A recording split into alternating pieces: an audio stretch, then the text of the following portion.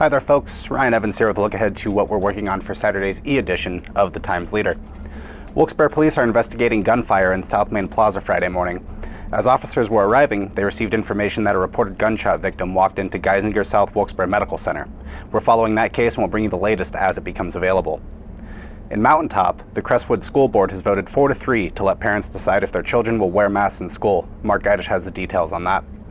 And reporter Jerry Leinott was on hand today as groundbreaking was finally held for the new $58 million Luzerne County Transportation Authority facility in Wilkes-Barre. In Lifestyles, history columnist Tom Mooney looks at how yearbooks can aid in genealogy research. As always, folks, we thank you for reading. If you're not already a subscriber, call 570-829-5000. Thanks for watching and have a good night.